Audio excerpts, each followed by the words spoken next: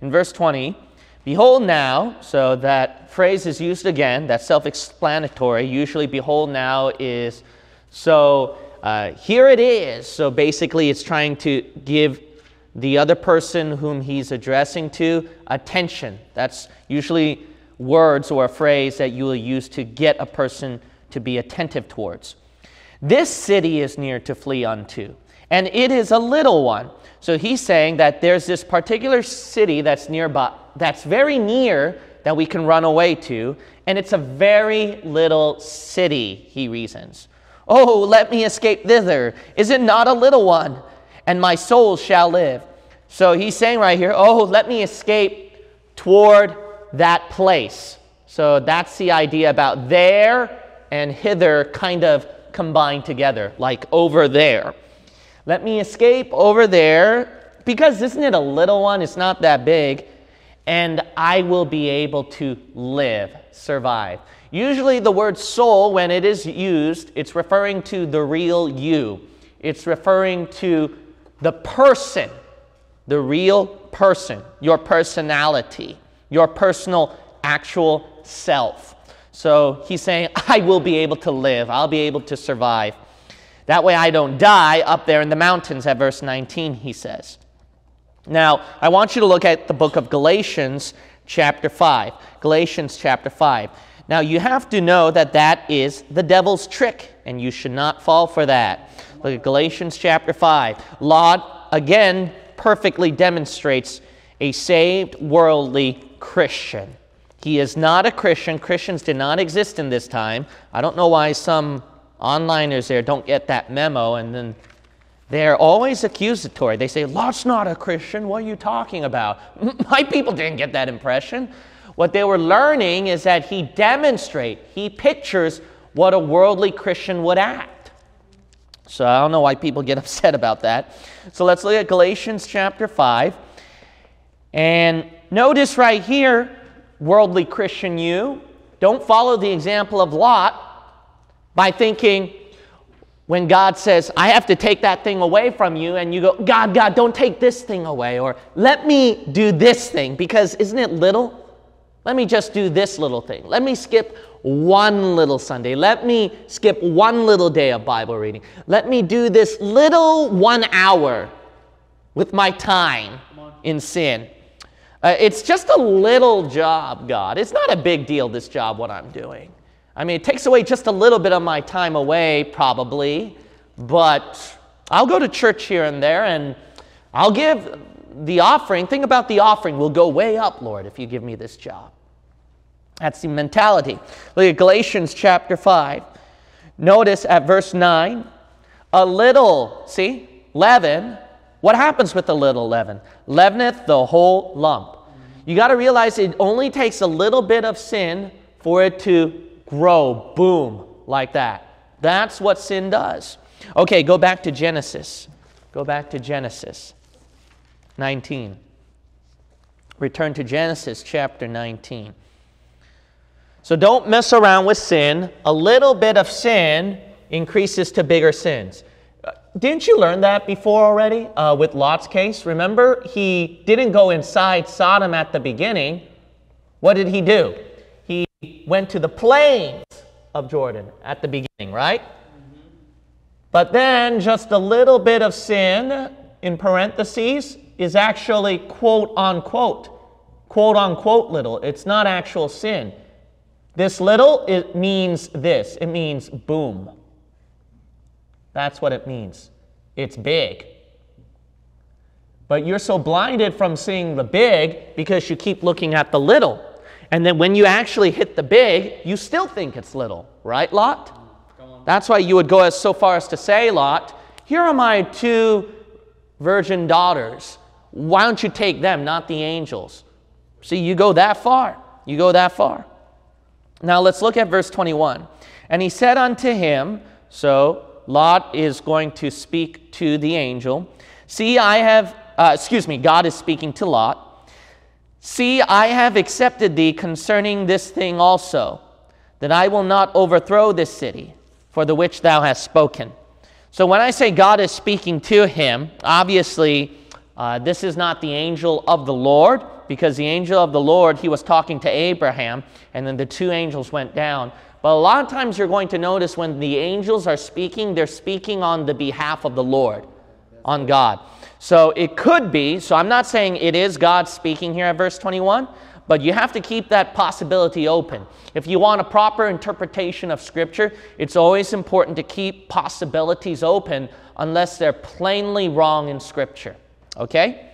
So the angel speaks to Lot. All right, see here, I accepted what you said concerning this thing also, about concerning this matter in going to the city of Zoar, running away. And I won't overthrow Zoar, he's saying. I won't overthrow this small city. For the which thou hast spoken, meaning about this city you referred to. I'm not going to overthrow it. Haste thee, escape thither, for I cannot do anything till thou be come thither. Meaning, hurry up. You hurry on up now. Escape over there to that little city, Zoar, that Lot wanted to flee to. Because I won't be able to do anything until you go over there, until you come to that city there. Therefore, the name of the city was called Zoar. So hence, from that day on, that little city was called Zoar. Now, that's very interesting that I want you to note here. The little city that Lot wanted to flee to, it means little. That's what Zoar means.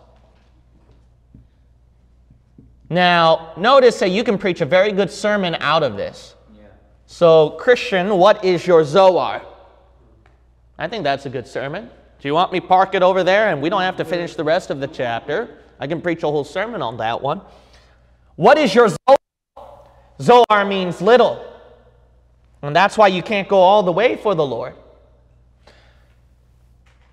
If it was called Zoar from that time hence, see that? From that time hence, that means before it wasn't called Zoar. So there are two questions right here. One, what's the previous name? What was the previous name? And two, isn't it a city before Lot claimed it, the territory for himself? If you recall at the book of Genesis, usually cities are named after the people who first land on that territory, who claim that territory for themselves. So how can Lot do that when there's already a territory there, when there are already inhabitants there? How was he able to take over that city and name it after himself? So that's going to be interesting, we're going to look at. So who's the owner? Okay, Pastor, come on.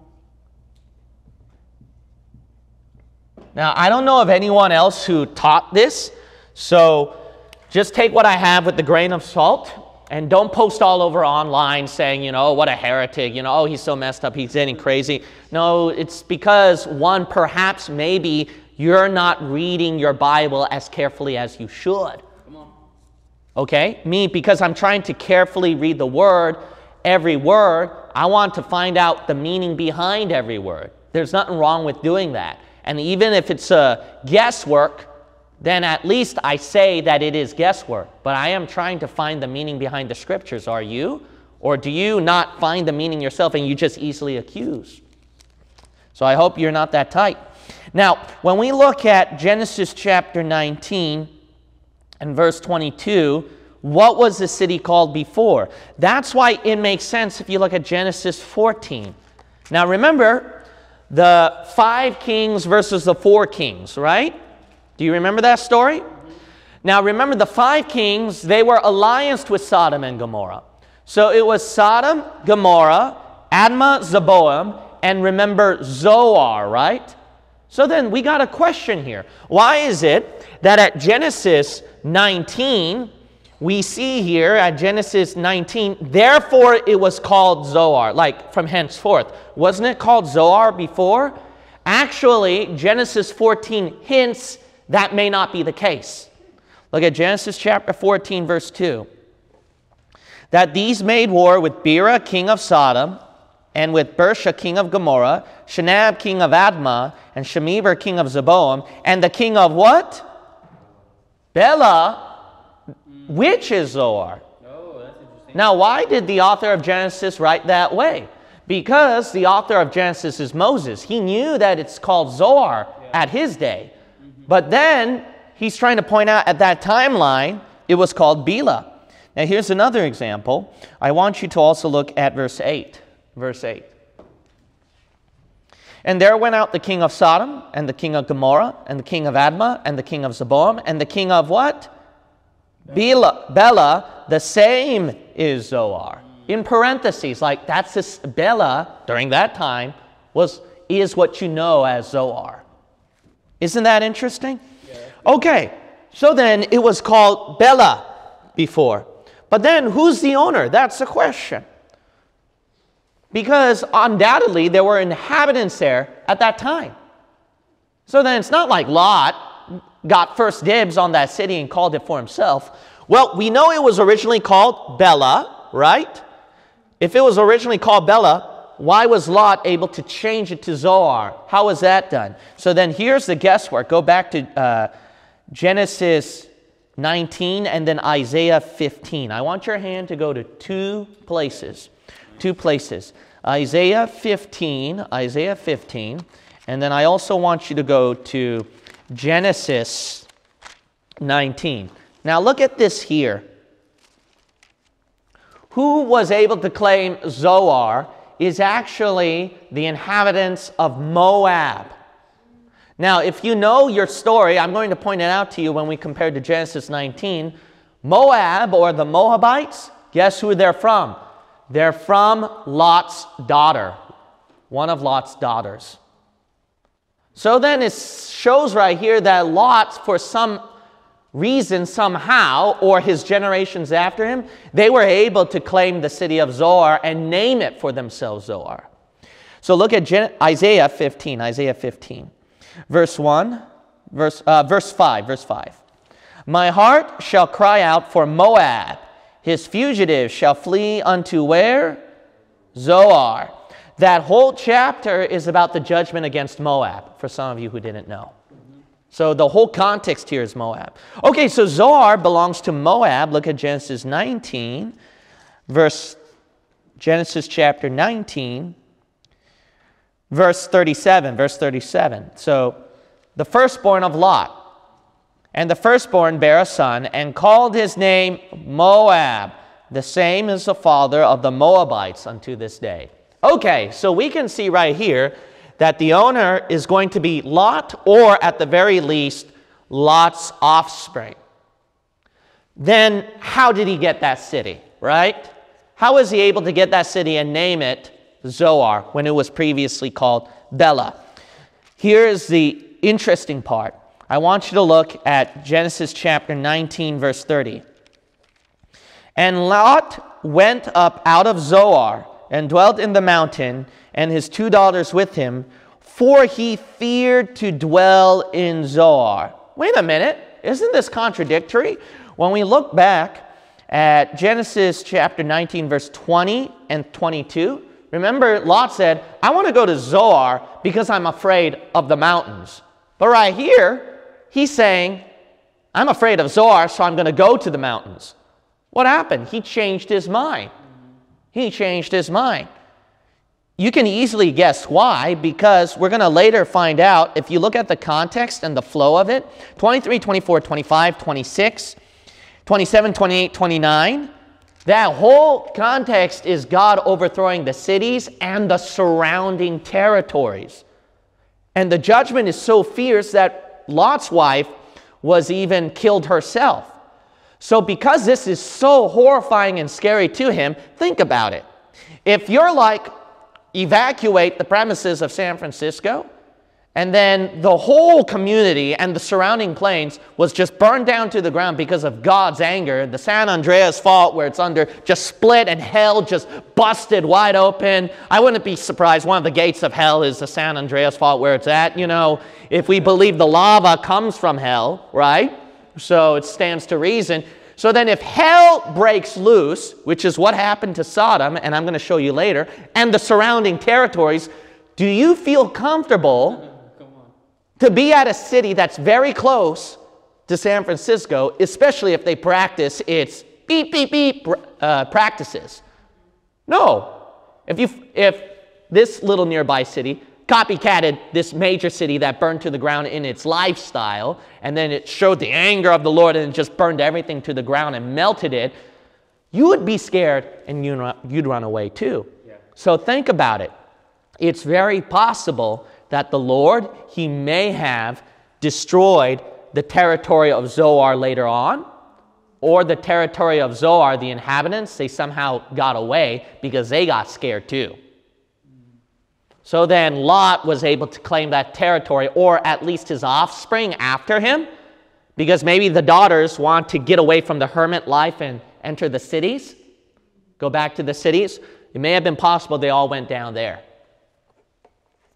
Because you can tell that Lot's daughters, when they went to the mountains, that there's a practice at verse 31, 32. It shows there all their life, their happiness in you was a sodomite lifestyle.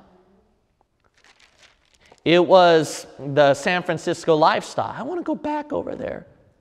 I mean, Castro Lane over there, it's so beautiful when you look at it. A bunch of beep over there, but man, it's just so beautiful. I just want to go back over there. So it stands to reason, all this. But that's only a theory, but it's very interesting. Okay, go back to verse 23 now. Genesis 19:23. Let's continue on. Continuing on. Now, what happened once they were trying to go to Zoar? The sun was risen upon the earth when Lot entered into Zoar. Once Lot was able to enter into Zoar, that's when the sun rose, sunrise. Now, this is a very good passage on the post-tribulation rapture. So what you're seeing right here is a perfect demonstration of the wrath of God. So this is no doubt the wrath of God, where he burns down Sodom and Gomorrah. Now, if you know your Bible, the wrath of God, when it pours out actual fire, there are many cases of the wrath of God in the tribulation. You get the 7 seals, for example, the 7 vials, and etc. However, there is a particular wrath of God that's all fiery. The fiery wrath of God, which is in Armageddon, when he comes down at his second advent. So when he comes down at the second advent, or otherwise called Armageddon, he opens up hell, just like what he did with Sodom and Gomorrah, that I'm going to show you later on, but not now. But the point is that in the second advent, he comes down in his wrath and fiery fury, and actually it turns into hell itself. So this is a good picture of that, Sodom and Gomorrah, of his second advent. But with Lot and his daughters fleeing, it's a perfect example of actually escaping such wrath.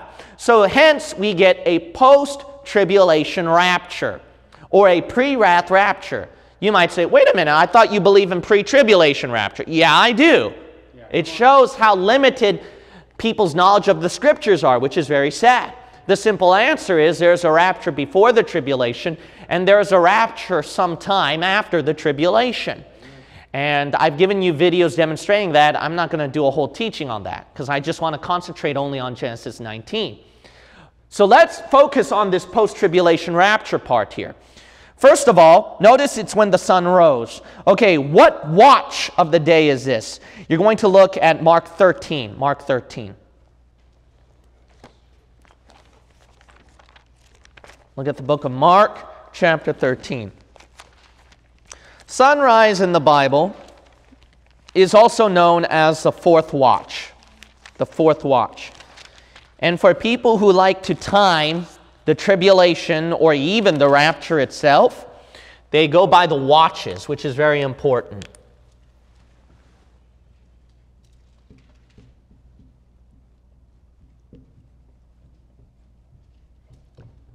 So notice how in the scriptures that sunrise is also known as the fourth watch. It's only going to WA, Pastor. Okay, thank you so much. All right, so notice that we're going to look at Mark chapter 13. The Bible reads at verse 35, "Watch ye therefore, for ye know not when the master of the house cometh." The context right here is when Jesus comes down. "At even, first, or at midnight, second, or at the cock crowing, third, or in the what? Morning, fourth." So we see right here the morning is known as the fourth watch. Now I want you to also turn to Luke 17. Luke 17. Now notice when Jesus talks about the post-tribulation rapture, he uses the example of Lot. Now, I've taught you in Genesis chapter 5 a really strong picture for the pre-tribulation rapture. And it's not Noah, it's Enoch. It's Enoch. Noah pictures more of that post-tribulation rapture, of a saint undergoing through the tribulation in the sheet and the wrath of God during judgment. But he's able to survive it, just like a tribulation has to endure, survive to the end to be saved. Matthew 24. So I've given a little bit examples of that. Enoch, he's during at a time of the last days, right? When the signs of the tribulation, with those Nephilim, Satan on earth, and everything going on, those last moments of that. So Enoch perfectly pictures a church entering into those last days phases, but then once he's raptured out, the actual end time hits, and then Noah starts to build. And then when Noah starts to build, he survives the wrath of God. So Noah pictures a good example of the post-tribulation rapture escaping the wrath of God. Who do you think also is another example? Is Lot. Look at Luke 17. Look at the book of Luke, chapter 17. Notice at verse 26. "And as it was in the days of Noah, so shall it be also in the days of the Son of Man." What is this referring to? This is referring to his coming. In verse, let's see right here, 22. "And he said unto the disciples, The days will come when ye shall desire to see one of the days of the Son of Man, and ye shall not see it." Verse 24, "For as the lightning that lighteneth out of the one part under heaven shineth unto the other part under heaven, so shall also the Son of Man be in his day." So notice right here, this is no doubt the coming of Jesus Christ. That's the language it's referring to. But then he uses the example of Noah at verse 26 and 27, right? And then Lot at verse 28. "Likewise also as it was in the days of Lot, they did eat, they drank, they bought, they sold, they planted, they builded. But the same day that Lot went out of Sodom, it rained fire and brimstone from heaven and destroyed them all. Even thus shall it be in the day when the Son of Man is revealed." So notice right here, just like when Jesus Christ is going to reveal himself at the second advent, it's going to be the same thing like the days of Lot. So then there is a remnant that escapes, right? But then notice right here a rapture at verse 34. "I tell you, in that night there shall be two men in one bed. The one shall be taken and the other shall be left. Two women shall be grinding together. The one shall be taken and the other left. Two men shall be in the field. The one shall be taken and the other left." Notice right here, this is a famous passage used for the rapture. One is taken while the other is left behind, they would say. But this passage is not referring to the church being raptured. A lot of Christian churches use that passage mistakenly for themselves. The Left Behind series uses that. Thief in the Night infamously uses text the wrong way as well. This text supports the pre-wrath, the post-tribulation argument. It is a rapture for the tribulation saint. But this is not for the Christian church. The Christian church has their own rapture, which I'm not going to expound it here. And please, I'm sick and tired, don't throw in a comment about, what about this passage, what about that one, trying to debunk pre-trib. I'm not doing that in this video. Why don't you not be lazy? Look at my other videos on pre-tribulation rapture. Simple. Okay, go to Genesis 19. Genesis 19. So we see that verse 23 perfectly pictures a post-tribulation rapture, pre-wrath rapture for the tribulation saint. Now verse 24, then the Lord rained upon Sodom and upon Gomorrah brimstone and fire from the Lord out of heaven. Okay, so God is raining. So it's like from above, Sodom and Gomorrah. Brimstone and fire. From where? From God. And it came out of heaven. So it comes out from above. Verse 25, and he overthrew those cities and all the plain and all the inhabitants of the cities and that which grew upon the ground. Notice he overthrew, so meaning that he destroyed the cities, all those cities, and then the entire plain. Remember, that was where Lot originally wanted to stay, the plains of Jordan. God burned that one to the ground. And then all the inhabitants who lived in the city as well. And anything that grew on the ground. So God destroyed it to a fare thee well. Basically, he just destroyed it all. Oh, isn't this beautiful how we're preserving Mother Nature in the city of Berkeley? And God don't care. Boom, he destroys it. Why not just those wicked blankety blanks, you know? Which I'm not going to say because probably Mr. System there might catch it. So I'll just call it blankety blank, okay? Why don't you just burn down the blankety blank, Lord? Why do you have to burn down the beautiful trees and everything? Because it disgusts God. It disgusts God so much because anything that has to do with sin, even the things that touch it, he's so holy he cannot stand it. That's God's nature. So people don't understand God's wrath. They only emphasize his love so much they forget his wrath. If you understand his wrath, you Christians would be more careful with how you live too, and not give the excuse like Lot, it's a little. You saw what God did with little, right? Even just the plains of Jordan itself. We have to share that same anger against sin with the Lord. And if you ever wonder why you always fall into temptation, why your Christian life is not improving, simple. You got a Zoar, remember. You got a little somewhere. Okay, verse 26, but his wife looked back from behind him. So the wife right here, she actually looked behind him, Lot. So she's in front of him.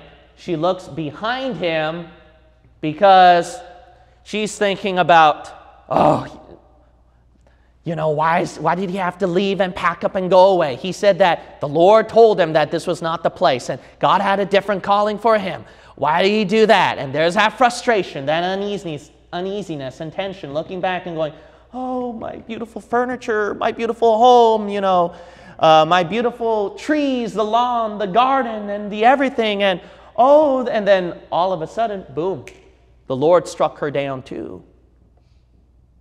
You know why? This is a time of God's wrath. That's not a time to be sympathetic. It's a time to run. It's a time to run, Christians.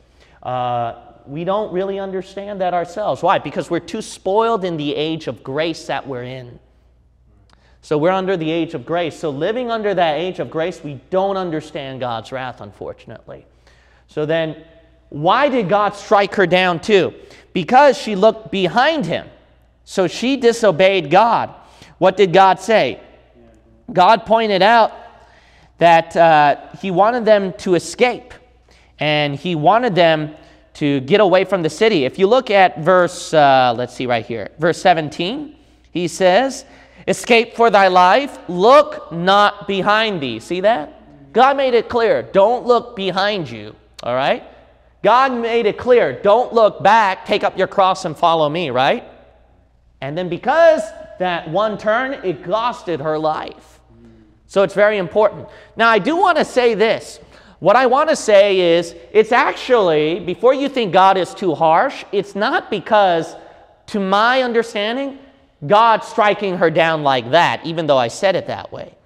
It's not that, oh, you disobey me, bam, like that.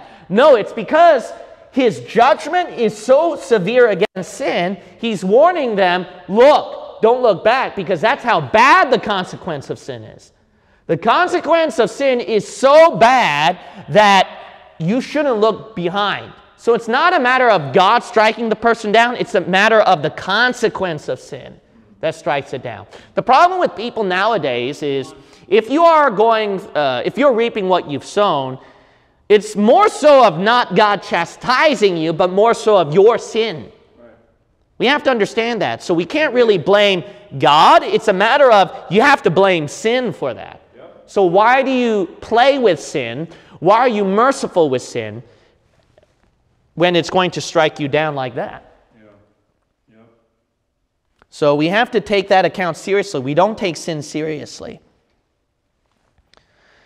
So then she became a pillar of salt. So that's how she became a pillar of salt. Now let's go through 24, 25, 26, how this all ties to hell. Why is it that I teach that Sodom and Gomorrah got burned with hell fire? So I've explained a little bit of that at Genesis 14. So I'll expound it again right here. First of all, there is a question at verse 24. The Bible shows that it rained, right? So it rained fire and brimstone out of heaven, upon Sodom and Gomorrah. So, Pastor, for you to say that it came from hell doesn't make sense because it fell from God out of heaven. Well, you have to understand this.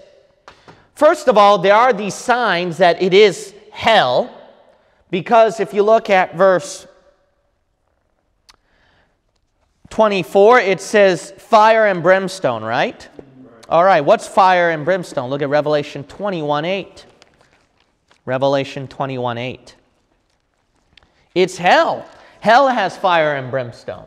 So we're going to establish several cases on why Sodom and Gomorrah, when it was burned with fire and brimstone, or when it was burned with fire from the Lord, that this is referring to hell. So here are several cases to establish these arguments. So why is it hell? One, it's because of fire and brimstone. That's what the Bible called it. Fire and brimstone. Well, why did you say, what are you going to do with it coming out of heaven? Well, that's where number two comes in that people don't really take time to think about. People today, there's a lot of Christians who actually talk about today that the lava that we get from the volcano eruption from the core of the earth, that's where hell is. So think about it. When hell is referring to volcano activity,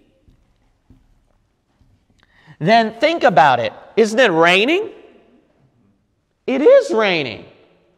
And that's where you can get the brimstone as well.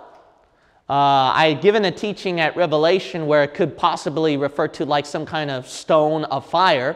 But sulfur is also called stones of fire. It's more likely that's referring to sulfur, but I leave the interpretation open to some kind of stones of fire.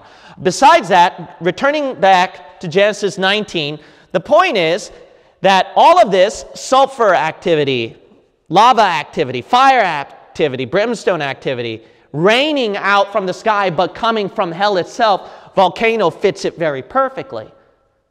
So you notice that God, the people were thinking, we're doing so well in Hawaii over here, and we have a different party, different kind of belief and system, but it's just so pleasant out here, and then God just has to just do one of those little volcanoes.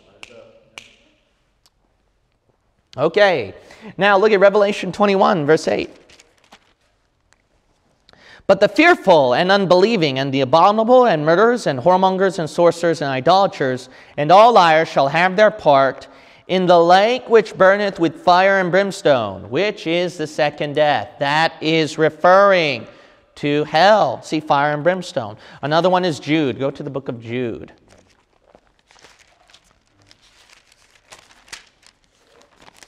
Notice when Sodom and Gomorrah was burned to the ground, it was burned with hell fire. It wasn't burned with just fire out of heaven, some simple fire out of heaven. No, this kind of fire is not simple. It's eternal fire. It's hellfire. Look at Jude 7. Even as Sodom and Gomorrah and the cities about them in like manner, giving themselves over to fornication and going after strange flesh, are set forth an example, suffering the vengeance of what kind of fire? Eternal fire. All right, go to Mark 9 now. Mark 9. So there's no doubt it was burned with hellfire. So then number 3, why is that the case? And I will temporarily move aside here, that way the people can see the writing. So number 3, it's because the Bible says it was actually burned with hellfire. There's no doubt about that. It's going to be cut off here, so it was no doubt burned with eternal fire. Now think about it. If it's burned up with eternal fire, shouldn't it be burning everlasting still over there? So why is it not burning still? Meaning, it makes a lot of sense. How do you get the rain from the volcanic activity? Something erupts below as well. The below is cracking up. You know what's going on? Hell is splitting open. So when hell is splitting open, you see the lava down there, and then also the volcanoes and all that kind of stuff pouring out, spurting out fire out of heaven. So then you can guess what happened. Sodom and Gomorrah sunk down to hell. Now, think about this. Where was Sodom and Gomorrah located? You remember? I showed you at Genesis 14. I'm not going to show you again. The Dead Sea.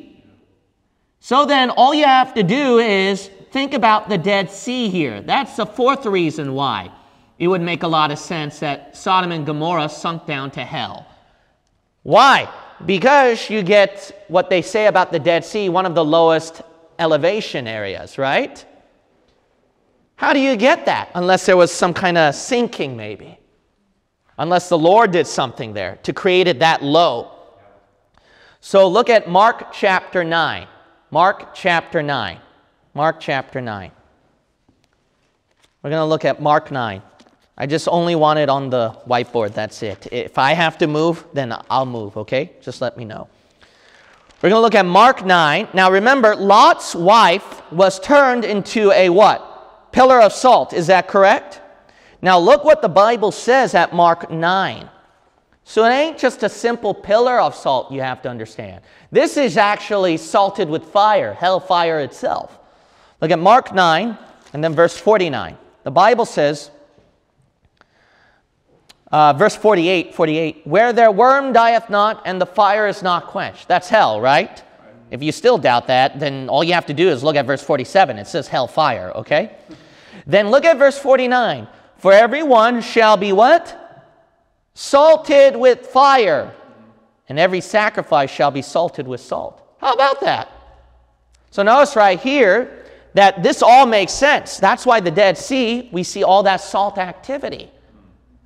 So all of this ties together that this makes a lot of sense that Sodom and Gomorrah, yes, I believe, is sunk down to hell when we look at all the scriptures.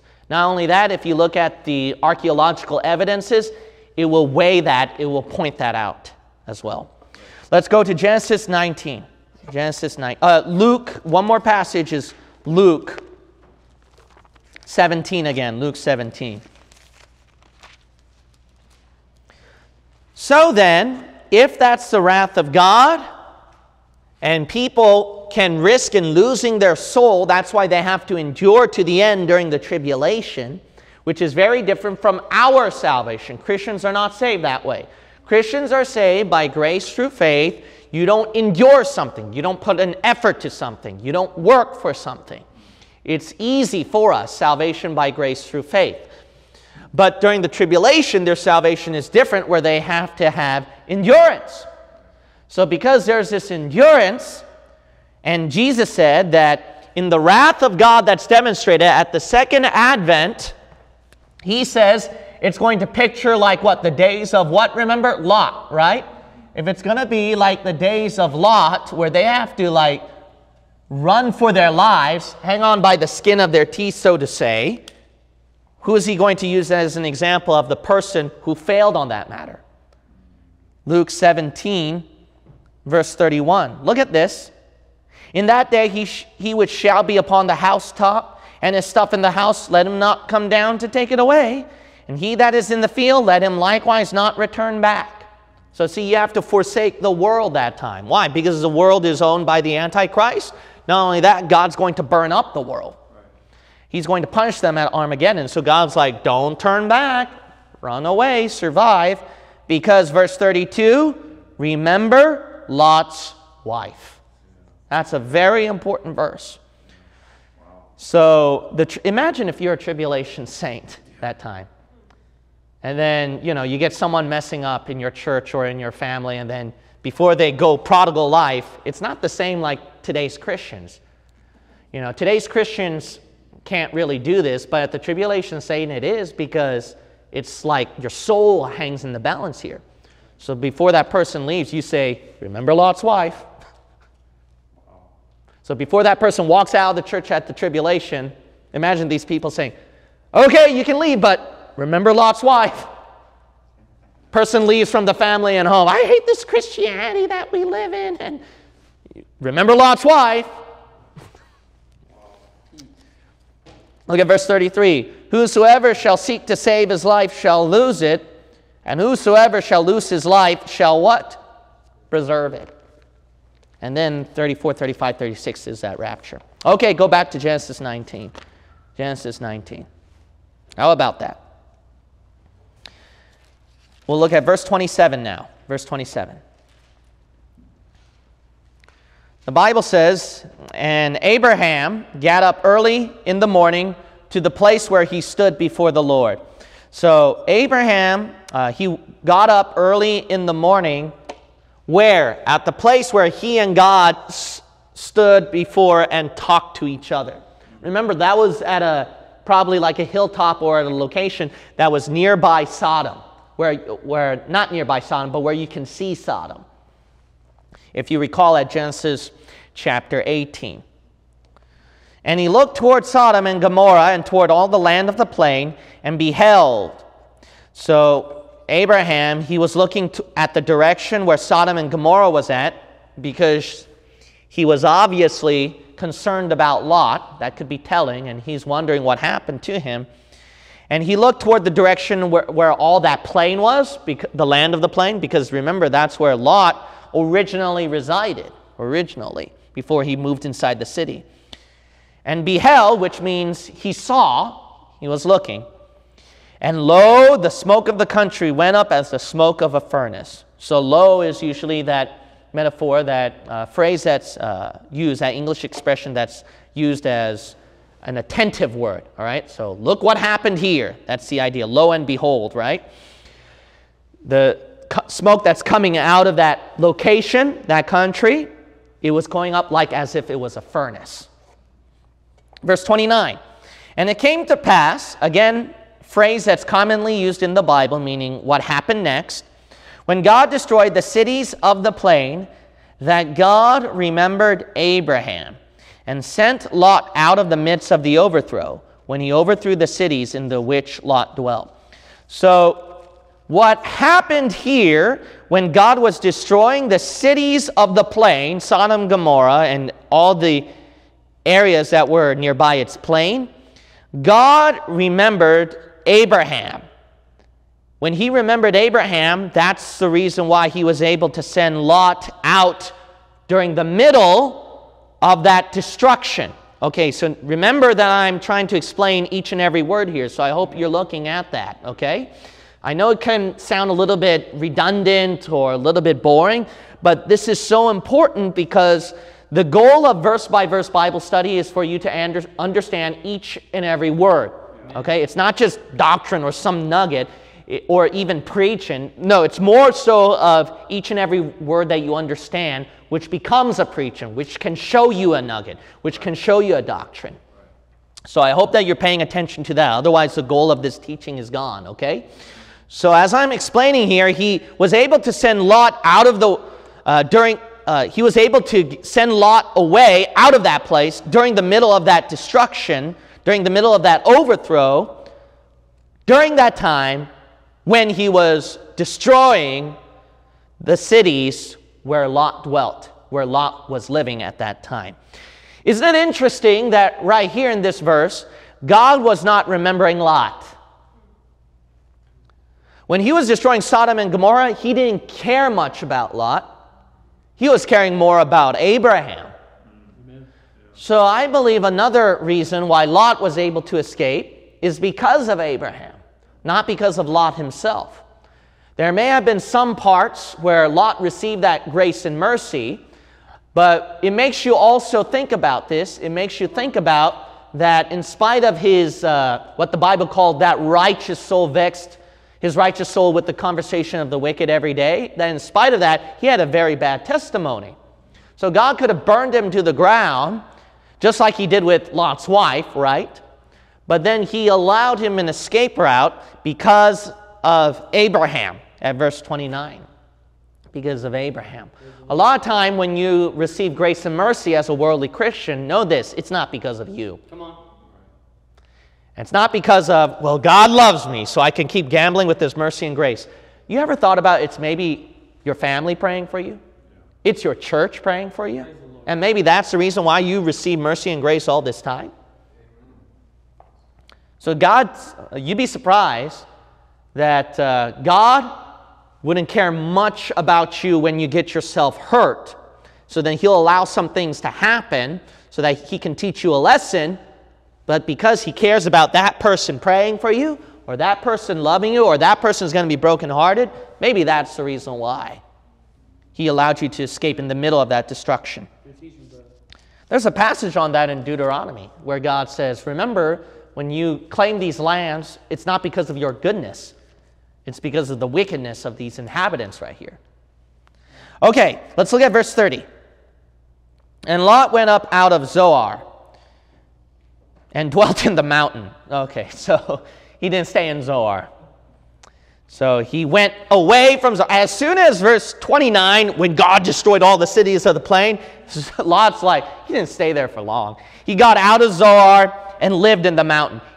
Originally, he was that worldly Christian. This is good preaching. He was that worldly Christian. Oh, God, I don't want to go in the mountain. That's too tough. And there's no air condition up there. And, you know, I have to build a home from scratch. And, God, it's so tough over there. And then, oh, yeah, what about the consequence of sin? You're more scared of a mountain more than your consequence of sin? When God shows you point blank and then you hit that railroad of the consequence of sin, I know what happens. You know what those people do? They do a 180 and they go, okay, I'll go to the mountain. Why? Because they've reaped too much already of what they've sown. And it's so sad. I've known people and some family members where they come back to church and it's a mountain ride. It would have saved them the trouble. They could have been like Abraham where they didn't have to go up the mountain. If they didn't go to the plains of Jordan to begin with, right? But then they go back and then they have to climb up a mountaintop. Why is it? Because they've already dug deep into sin. And so now they have to do a mountain ride to live out their Christianity when they come back to church. But it's funny that they don't care if it's a mountain ride when they come back to church. Why? Because they reap too much what they've sown in sin that they fear that more. So then they come back. How many of you know what I'm talking about? Like you wish you got saved earlier, right? You wish that you got a Christian upbringing, clean living earlier or something like that, right? And then when you got saved, think about it, or you started attending a Bible-believing church, was it a smooth road? It's such an easy road. We are traveling to, or was it a mountain ride? Some of you, it was a mountain ride, wasn't it? Why? Because of your life in sin for many years before. So because of that, when you start giving up all of that and living out your Christianity, it's tough. That's why earlier, the better. Okay? You know who are going to get away with it? Not pretty much us. It's going to be those kids in the other room.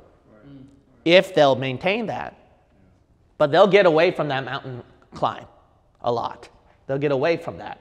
I avoided a lot of mountain climbs myself. But the reason why I started out the mountain climb is because I was dumb enough to take on a foolish ministry in a tough place. So I'm starting with an area that has so much consequence of sin, right? So because of that, that's why I had to do a mountaintop for the ministry. But if I was in an area that was Bible believers, it wouldn't be that much of a mountaintop, right? So see, you got to understand this. The consequence of sin is really tough and great. It's going to give you a mountaintop, mountain climb, all right? It's going to be a mountain climb experience. So that's why earlier the better. But it's amazing that Lot here, he feared more on the consequence of sin than mountain climbing. And you will too if you don't realize that one day. So if I were you, I'd do it now. Now in verse 30, he got away. He could care less. And his 2 daughters with him. So he brought his 2 daughters along with him when they ran away to the mountains. For he feared to dwell in Zoar, because he was afraid to live in Zoar. And he dwelled in a cave. So he was living in a cave. Lost everything. Now, if the angels told him before, you're going to live the rest of your life in a cave, you think Lot would have ran away from Sodom? No, he wouldn't have. But notice that Lot didn't care. Why? Because he saw the wrath of sin at verse 30. You know, excuses about living for God, coming to church, picking up, carrying your cross, go out of the window when you see the wrath of God, when fear of sin comes to the picture here. He and his 2 daughters, so Lot and his 2 daughters lived inside that cave. And the firstborn said unto the younger, oh, here we go. Now, this is a good sermon. And if you're going to teach kids or teenagers, this is a good sermon. It's always the older one that speaks to a younger one of their peers. Our father is old, and there is not a man in the earth to come in unto us after the manner of all the earth. Oh, wow. That's pretty extreme. So she's saying right here, our father is up in years, and there's no male throughout all the earth that's going to come in unto us. So that means where they're able to sexually reproduce children. That's the idea. After the manner of all the earth. So the idea here, isn't it interesting? It's going to be just like how the world does it. Okay, did you see that right there? Did you see that right there? Okay, here's a preaching right here. This is a good preaching. You ready for this? It's always usually when you're at a high school place, and then there's someone that's the cool person or the older person or a little bit more adult experience, right? And that person will tell you, you know what, this is what they all do. This is the manner of all the earth. We got to catch up and you got to do it, man. Come on, you got to do it. Right? That's how it always starts. And then you look at the book of 1 Kings.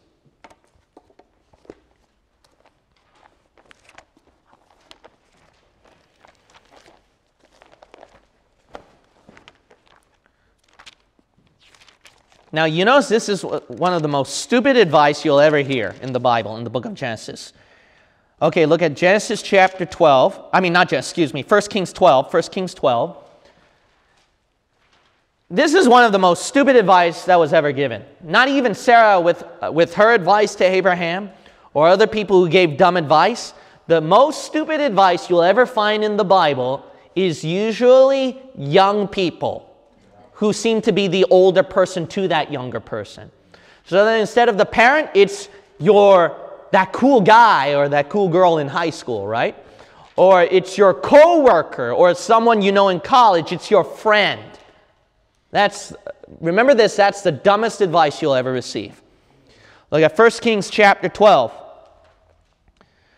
Notice at 1 Kings chapter 12 and verse 8.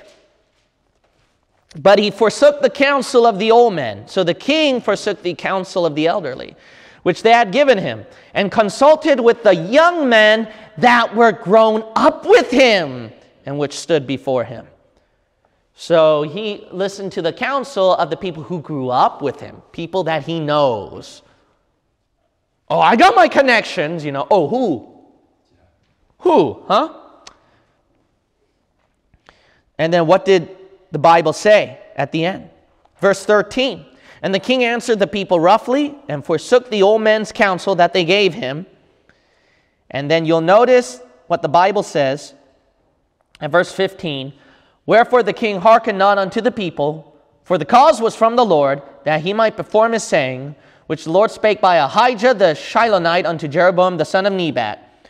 So when all Israel saw that the king hearkened not unto them, the people answered the king, saying, what portion have we in David? So his kingdom split apart, ruined everything. That's what you get for listening to your friends. So good advice, huh? Sounds like good advice you should follow. That always happens. Preach to the kids that, okay? Now, I want to urge this to our Sunday school teachers, is that when you teach them, don't just teach them something you find interesting. Don't teach them something because it's a subject you like. I don't do that in my preaching and teaching either.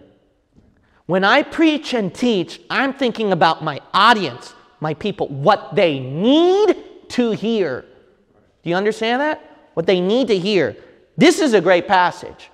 And especially for young people, this is, from how I see it, young people are so easily influenced by peers their age.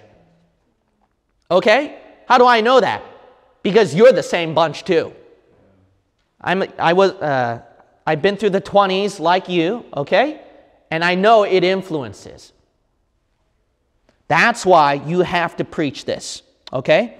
Because that's how we can get our young people right with the Lord, is that they get the right environment of their peers. And we provide it for them. And that they stay away from that wrong environment, from the wrong peers. Because whether you believe it or not, it is a powerful influence. It sucks them in unconsciously. Not just for them, where they unconsciously can't tell. Even you guys too can't tell unconsciously. Amen. And you'll know that when you become a parent. That unconsciously they get seeped in and influenced, and you didn't see that. That's why we take it very seriously in this church about young people. I want a follow-up. I'll do a meeting. Or sometimes we'll talk to the parents. Why? Because it's so important we rescue our next generation. You keep an eye out, okay? Because if you don't keep an eye out, your schools will. That's why your kids are getting brainwashed. You know what you need to do? You need to keep an eye out on this younger generation more than the schools, more than the TV. If the young kids have spent more time with that stinking screen and with that peers, with the school environment around them, more than you, because why? You're just too busy. You have your own thing, or I know the adult excuse, okay? You cannot allow that, because that's the devil's tactic to attract you grown adults with the world, where you're busy with the world, and then he uses the world to steal away the kids. Yeah, that's good preaching. Amen. Okay. So notice right here at verse 32, the horrible advice. We're going to sleep with our father so that we can produce seed. What horrible advice. But where did she learn that from? Verse 31, after the manner of all the earth. All right, but we're going to explain that a little bit more next time. Let's close with a word of prayer. Now, God, my Father, I want to thank you so much for the truth of your words and for lessons that we can glean so that we don't have to follow the wrong examples, but follow good examples. Be wary of the wrong things that we should avoid. Thank you so much for the book that is a lamp to our feet and a light unto our path in the midst of darkness that we live in. In Jesus' name we pray. Amen. Amen.